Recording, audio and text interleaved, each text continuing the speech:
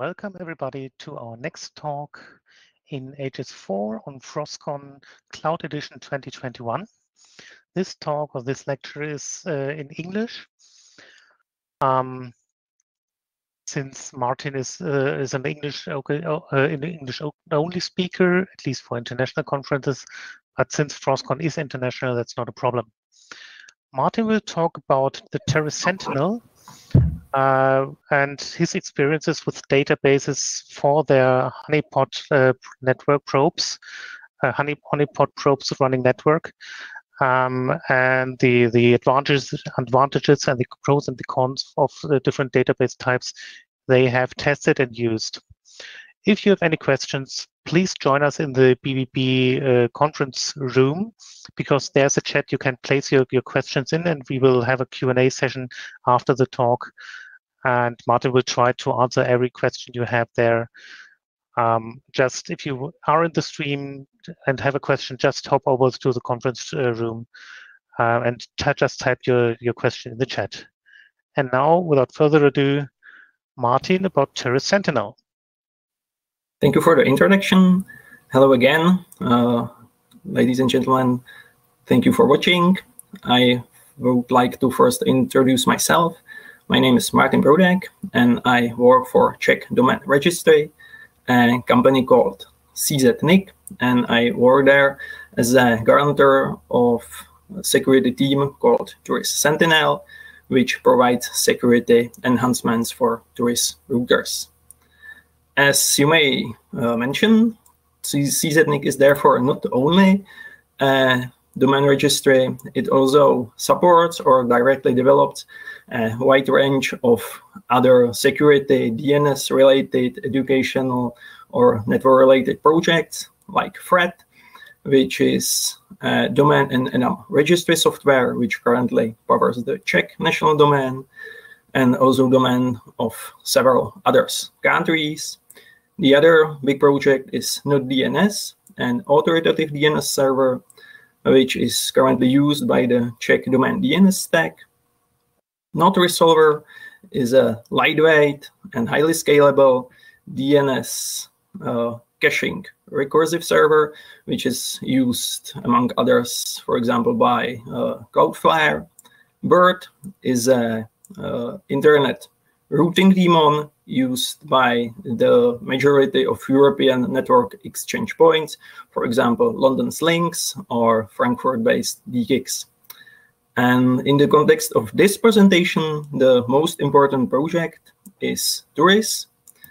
Turris project emerged some 8 years ago as a scientific project whose aim was to monitor internet connection of an average Czech household and to detect potential threats from inside or outside its network. To achieve this, router-like probes were developed and distributed among the people in exchange for symbolic 1 Czech crown. The routers were built on powerful hardware. They were able to handle up to a gigabit connection. And of course, they were open source. The operating system called Turris OS was based on the top of widely known open source OpenWRT. And beside this, it was equipped with a bunch of open source monitoring software, which was able to collect data about attempts to attack the router or attempts to scan the router's open ports. This now I can say old system was called uCollect, and its main results or main outputs was a dynamic firewall, which was then pushed back to the routers so that the routers were secured by the same data they provided to our headquarters. And other very important output was a gray list, which was free to use by everybody. The routers were a great success, and there was an increased public demand for them, even in the commercial sphere. So the company decided to run a crowdfunding Indiegogo campaign for the next generation of the routers. The campaign was successful, And in the 2016, the second generation of the routers were developed and started to be commercially available in the Czech Republic and around the world. The second generation was named Turris Omnia and wasn't the last one, because currently the last one, the most new generation, is called Turris Mox. It's picked it here, and we think that it's actually the first modular router in the world. This new router started also to be equipped with a new version of our data collection system. We named this system Turris Sentinel, and data collection was just optional this time. So you were not forced by any contract to collect the data. And independently of your decision about data collection, you were still able, and you are still able, to use its outputs like the dynamic firewall and the gray list. Now, why I am bothering you with this history? The reason is that this lecture is going to be about the databases which we used. And the old data collection system I mentioned was built around a single central database, which was responsible for data storage, its updates, and the final visualization.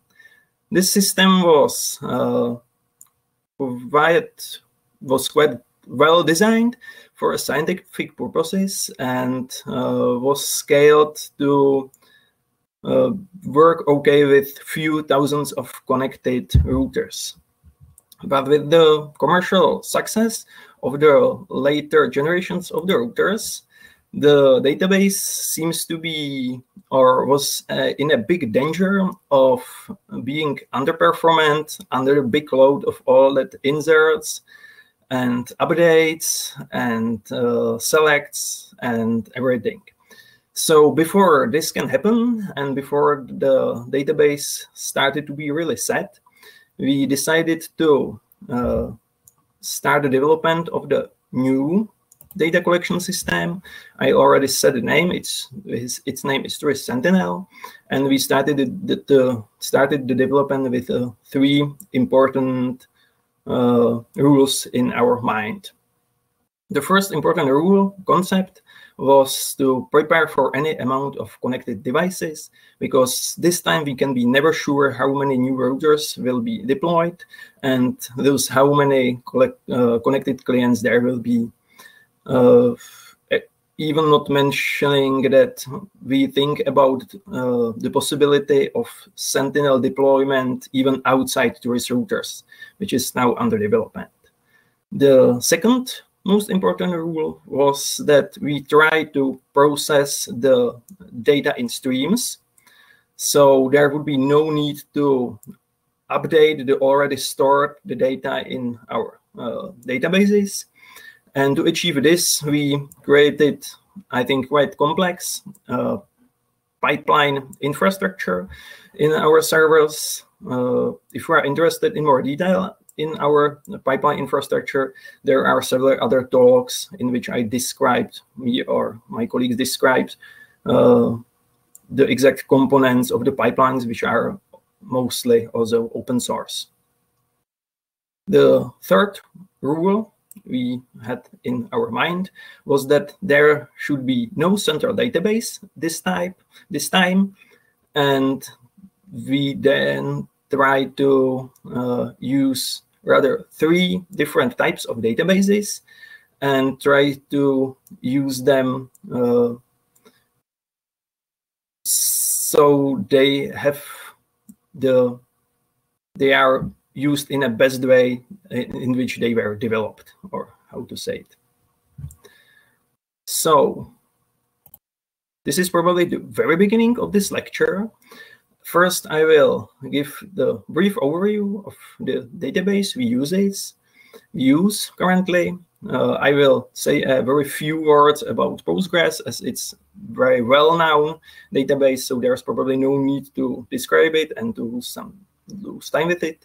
Then I will say a few more words about Redis in-memory database, and then I will spend a big portion, the majority of this lecture, with InfluxDB. By the end of this lecture, I would like to show you the current architecture overview and the position of all the database instances in it. So, start with Postgres.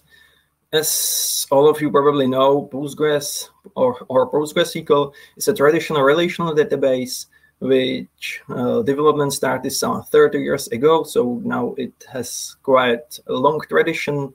It supports a wide range from primitive to a very complex data types. And it also has very powerful and advanced concurrency, proven reliability, and disaster recovery. We used Postgres as the central main database in the old data collection system. So we also were facing some drawbacks of this database. For us, the most important was the lack of some easy or implicit data retention, because with all that things we've done to the database, with all the updates, we were like facing the problem of growing data. And so this was the problematic thing we were to resolve. There are other drawbacks, like there's probably no support of columnar tables, and also the compression, like some implicit compression of the data store is a bit pain. The second database we use, it's Redis in-memory database.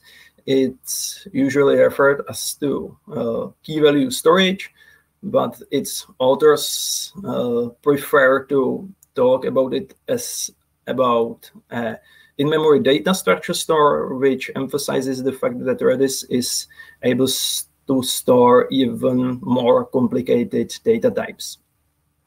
Among others, strings, then list of strings, sets of strings, even sorted sets of strings, and also object-like object or data types, which are called hashes in the context of Redis. And Redis could be used almost like a traditional database. You can use it also as a cache, and it could be used as a message broker or some type of message queue. And here I must say that we use it in all that ways. Redis has built-in replication, support for Lua scripting, and transactions. When you are deploying Redis, you can be sure that you can set between different levels of on-disk persistence. And very important thing we are very keen on is the support of data retention, because whenever you store a key to the Redis, you can explicitly set its expiration, and you can even be notified by so-called Redis key space notification when the key expires. This is this is our use case of Redis. I already said that we use it in many different situations, and we mainly use it as a storage for the list of the IP addresses placed on our gray list.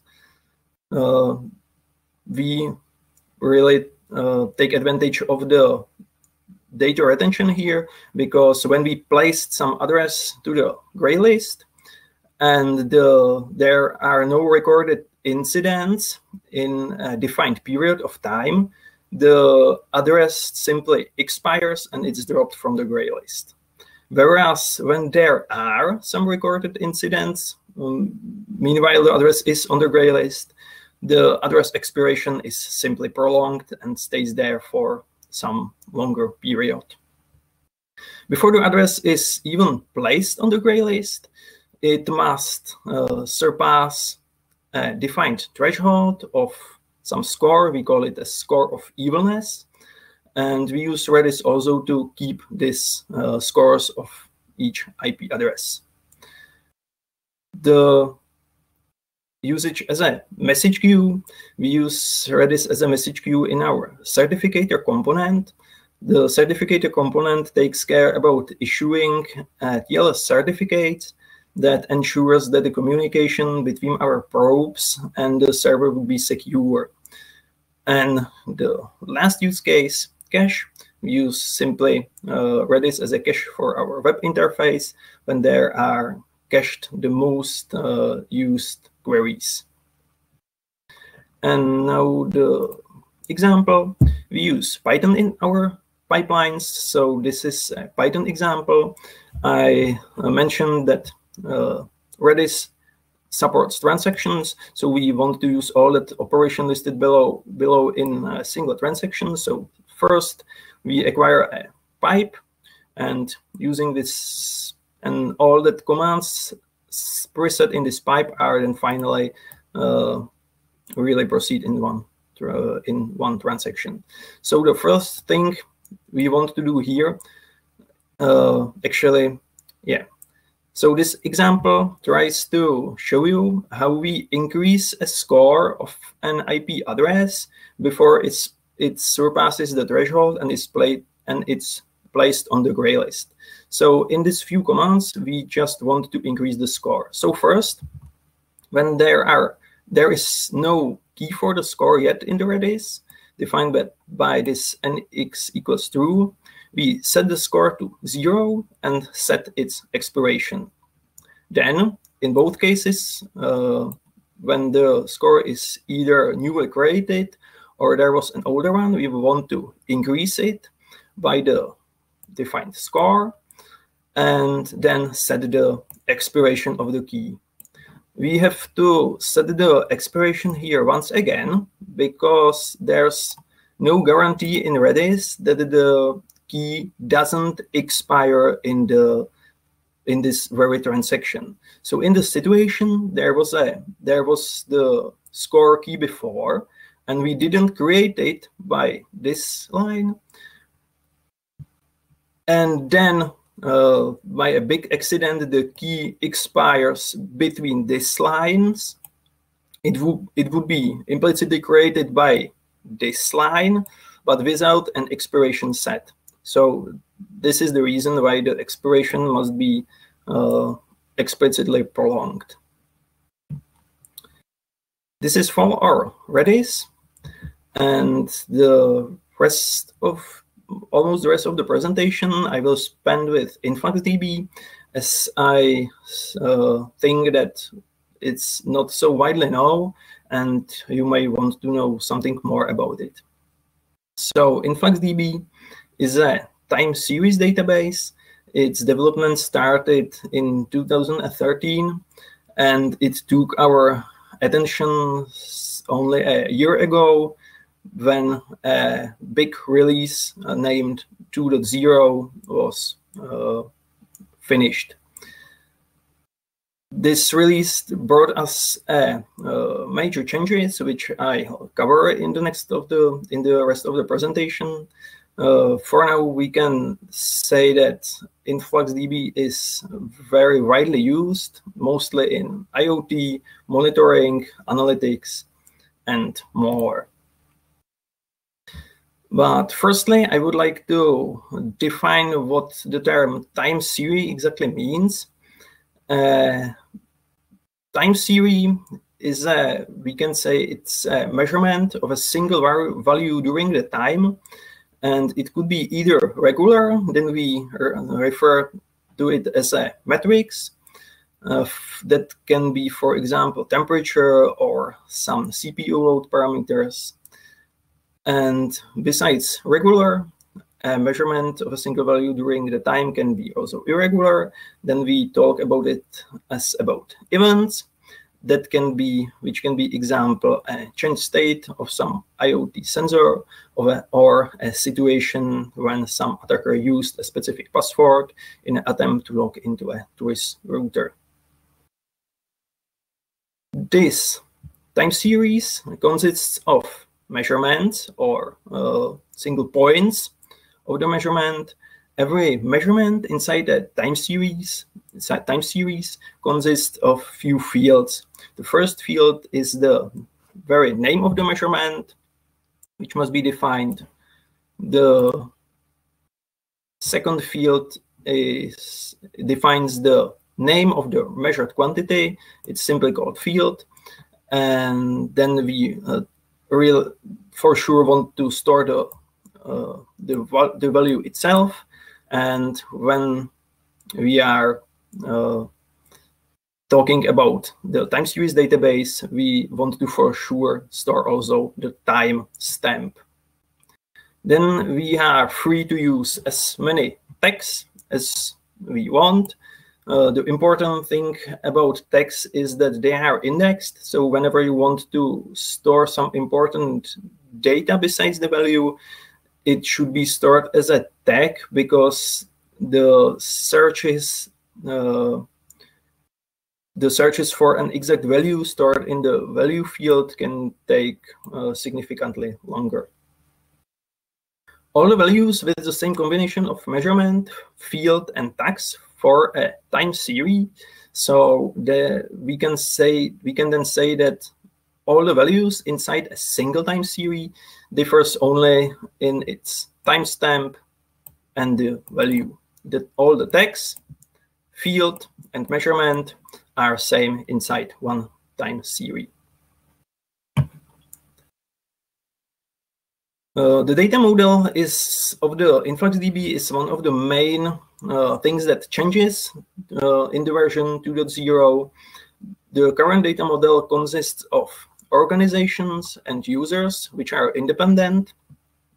Then the organizations consists of buckets, which are the exact places when we store the data. The buckets also takes care about the data retention, because we are able to say what's the max age of the data stored inside a bucket.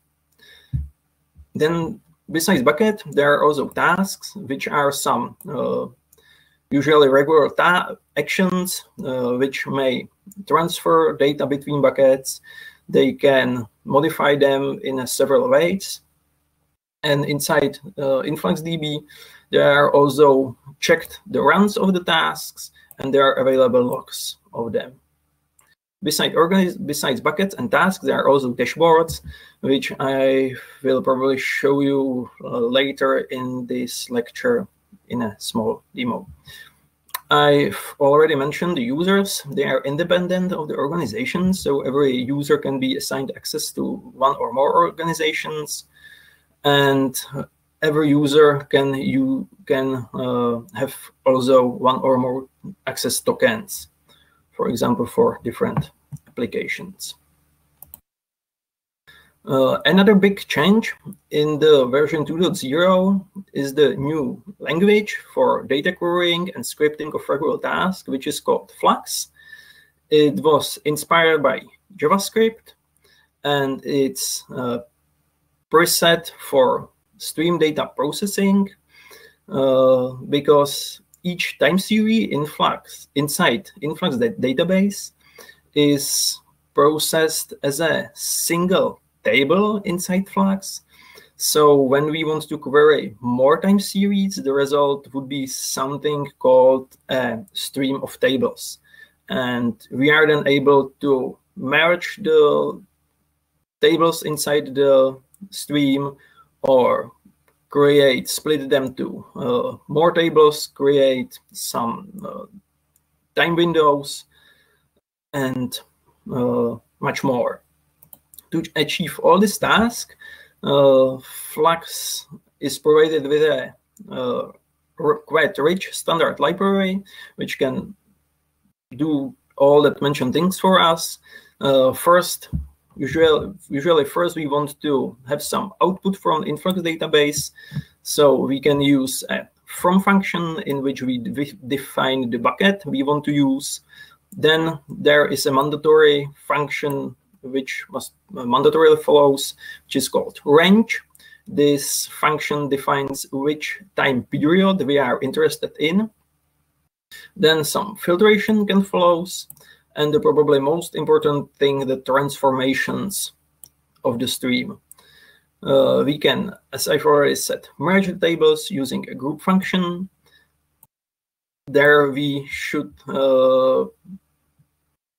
remember that every new tag added to the data would create a brand new table inside the stream processing.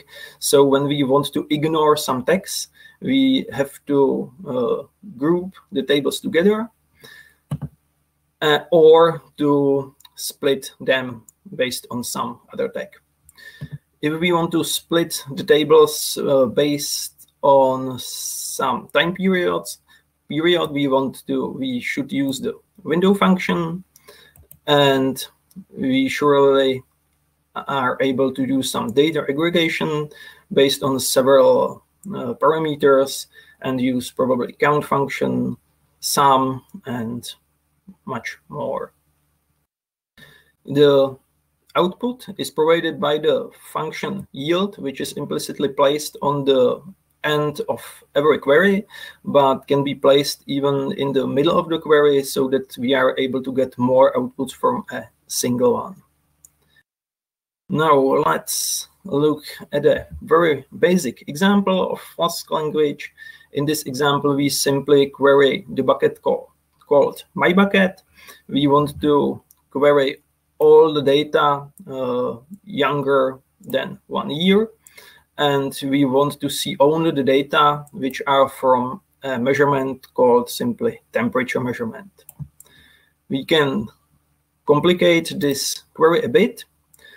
So in the way that we want to know the mean value of the measured temperature, so we simply have to add the group function to group all the possible tables together. So we have all the measured temperatures inside one table, and then we simply apply the mean function to the table. Maybe it's also important to note that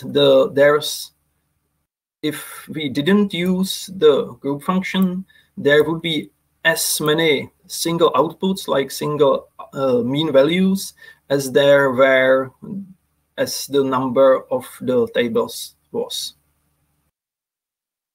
Another slightly more complicated example can be used when we want to see the mean values per every month. So as before, we start by querying the maximum 1 year old data. We apply the filter, we group it into one big table, and then we create a table for every month using the window function. So now we can say that there should be some 12 different tables. We compute a mean value for each of them and simply place all that mean values, all the 12 values, into one table, which we are going to see on the output. It is very nice to see these simple queries, but as I've already said, we were using our old data collection system before, so we were facing also a problem of the data migration from our old central data Postgres database to the new InfluxDB. The Flux developers simplified this task for us because they also prepared a Flask SQL package, and using this package, it's very easy to connect to our current Postgres database and get all the data from it. This is an example of such a maybe migration script. So at the beginning, we simply connect to the database and define the SQL query to load the data from the old database. In this very query, we simply want to query all the incidents recorded on our telnet mini honeypots, and we want the incidents to be enhanced by the country where the originating IP address is registered. When we want to process the resulting data in the influx, we first must define what the timestamp would be, and because the timestamp stored in the Postgres was only in a precision in seconds, we have to multiply it by this very big number, because Influx internally stores the data in nanosecond precision. Then we have to define the measurement name, simple incident count, set the value to 1, because there's exactly 1 row for each incident. Then can be done some aggregation, but I will talk about this later. Because the output, the value can be defined only as a string this way, we then have to convert it explicitly to integer. The rest is just defining the field value and setting the appropriate tags, where here we have only the country tag. Another problem was with the presentation of the data, because all our queries were written in SQL, and we therefore had to rewrite all our SQL queries into Flux. As an example, I've prepared this query when we want to query the number of incidents reported by different countries. In SQL, it's quite straightforward, but I think that it's straightforward in Flux as well. We simply defined range, filter as before. Then we want to group the data in columns by country. So there is a different table for every country. Then simple count the number of incidents per every table, so per every country. For the ease of use, rename the column value to column count. Define that we want to keep only the column containing the count and country. Make the one big table, and we are done. If we want to something more complicated, and this is probably the most complicated SQL query we were using, this query first use this nested query to get the list of most active countries, usually 10 most active countries, and then we want to select the number of attackers of all that most active countries. So we want to count the distinct IP addresses. I think that once again in Flux this is maybe even more straightforward, because there's no nested query. It's, I think, much more linear. First, we simply compute the list of the most active countries using this few Flux commands, which are really similar like that before.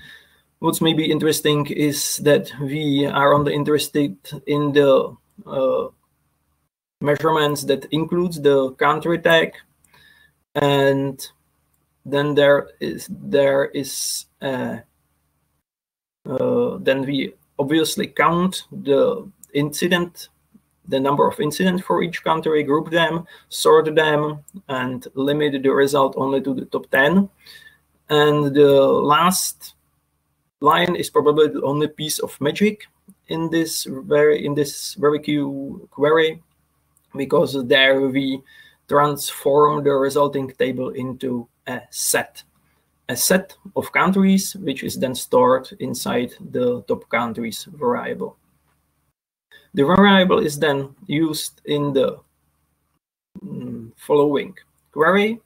So we are only interested in queries which country tag is contained in the set.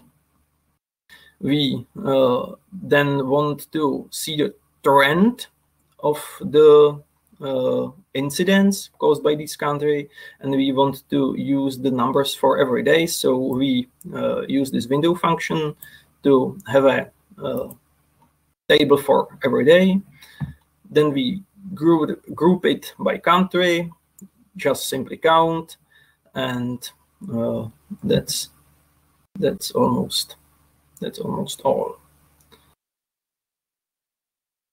What I was not yet mentioning is the data retention we are using in our use case. And we use InfluxDB mainly because of its simple data retention. And we decided to use 4 buckets, each bucket with a different accuracy. In the beginning, the data are stored into the base bucket, which has defined the data retention to 1 week. And every hour, the data are aggregated, so basically summed up, and the aggregated data are transferred using influx task to a bucket named hourly. Exactly the same way every day, the hourly bucket is aggregated, and daily data are stored, and exactly in the same way the weekly data are prepared. So in the base bucket there should be no data longer than 1 week. In the hourly bucket there should be no data older than 3 months, and in the daily bucket there should be no data older than 1 year. Whereas in the weekly bucket we plan to store data for, no, I would not probably say forever, but for a longer period which is not yet defined.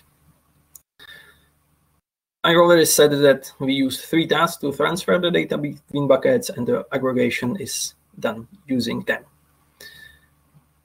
I also didn't yet mention that the Influx database comes with a quite nice web interface, which I am now going to show. At least I will try. Yeah, it seems that something is happening. So the interface looks like this. I think that it's quite user-friendly, especially for the beginners. Also, the InfluxDB developers provided you with a big library of code examples for many different programming languages. So it's very easy to start using it. For example, we used this Python example almost one-to-one. If you do not want to use any code, there are other options. For example, the Telegraph plugins, which are fit to scrape your data from several sources, including Cisco routers, system, and databases, much more. For the purposes of this presentation, I installed this morning Telegraph system plugin. So I should have some, so I should have some data there by this time. I can explore it by this user interface, clicking Telegraph, maybe system, it's load, choose that server name, submit a query, and we can say that there are some peaks of load during the time. I also set up a task, which is called downsample system load, and the task is supposed to downsample the system load every 5 minutes, and the way that it should compute its mean value. So I can try to display both the queries. So this is the exact system load, and I can also add the aggregated values with the mean value displayed here.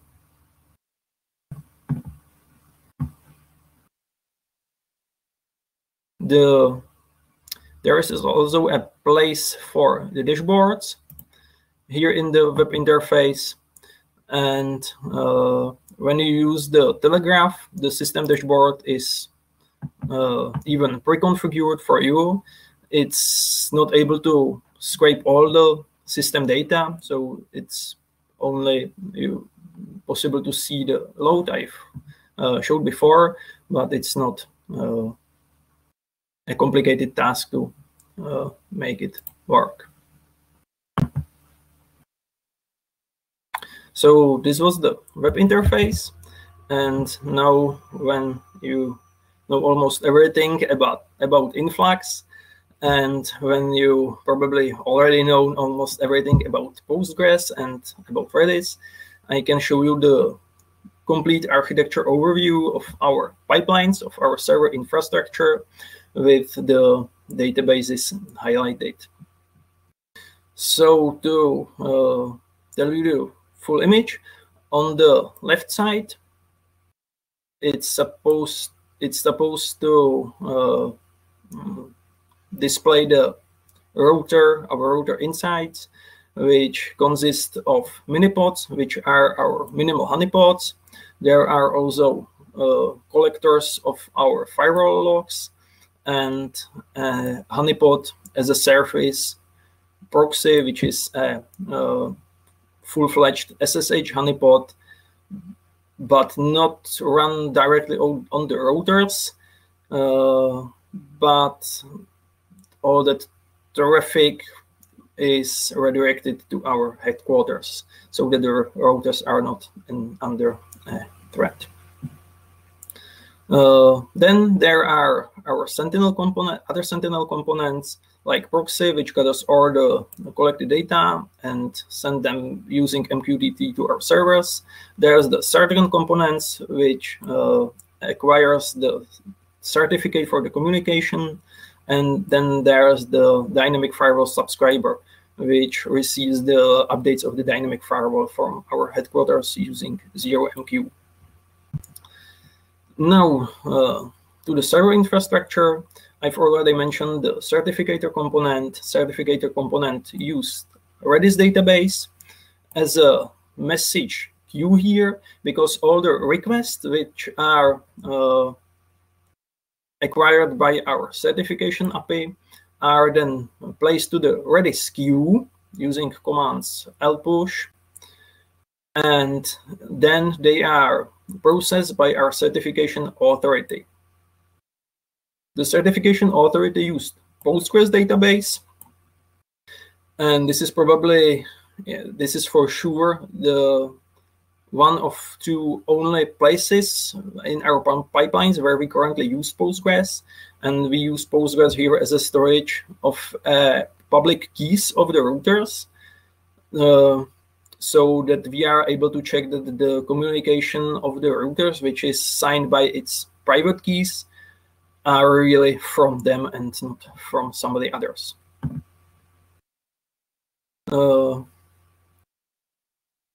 Yeah, so this is done using the checker component, and the other place where we use the Postgres is actually here. Here we store the issued certificates, so that when there is already issued certificate in the Postgres, there is no need for issuing another one.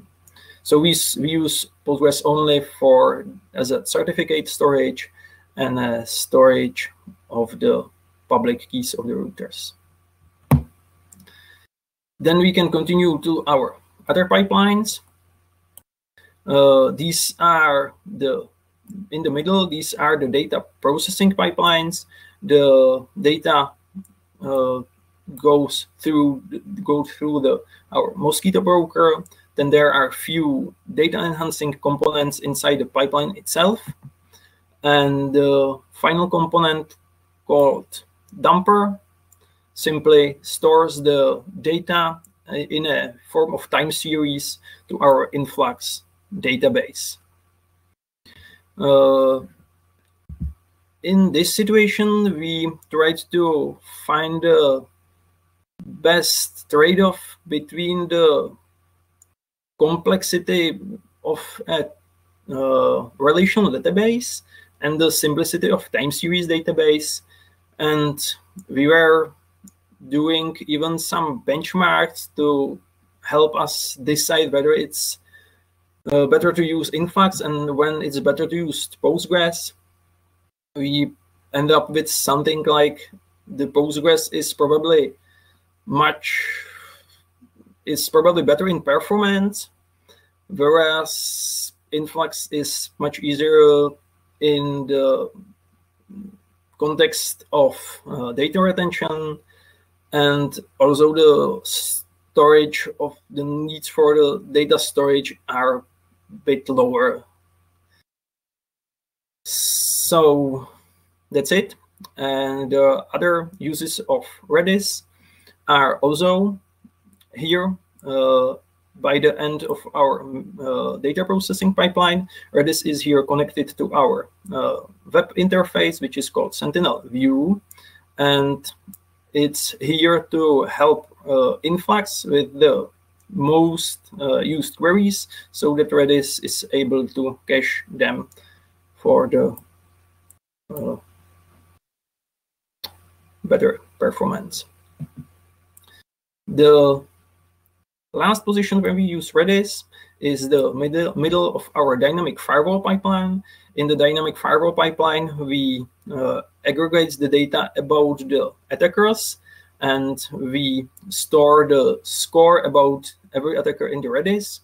And in the very same Redis, we also store the list of IP addresses currently placed on our gray lists.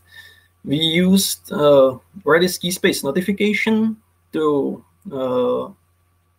inform the routers using the event listener about the addresses which were dropped from the gray list. And we use scoreboard component to notify the routers, the clients, about the addresses they were newly added to the gray list. And this is probably all from me. So thank you for your attention. And I think that we have plenty time for any questions and answers. Thank you, Martin, for your insights. As I said before, if you have any questions to Martin, please join us in the Big Blue Button conference. Come to the chat and ask your question there. Then I can read it to Martin and he can answer it. In the meantime, I can have one or two questions by my own. Can you tell us when roundabout you switched from the old Postgres-based system to the new one? We haven't switched yet. Actually, we are now in the process, in the last part of process of switching from the old data collection system to the new one. In the next few weeks, we are probably going to migrate the last few routers which are still using our older version of our operating system. So it's pretty like different things are connected here together. It's not very straightforward. And regarding the switch from Postgres to Influx, to be honest, we started our new data collected system called Turris Sentinel also with Postgres, and we decided to switch to Influx later. Currently, we have deployed our web interface, Sentinel View, with Influx only in testing environment, and we are going to deploy it on production in the next few weeks.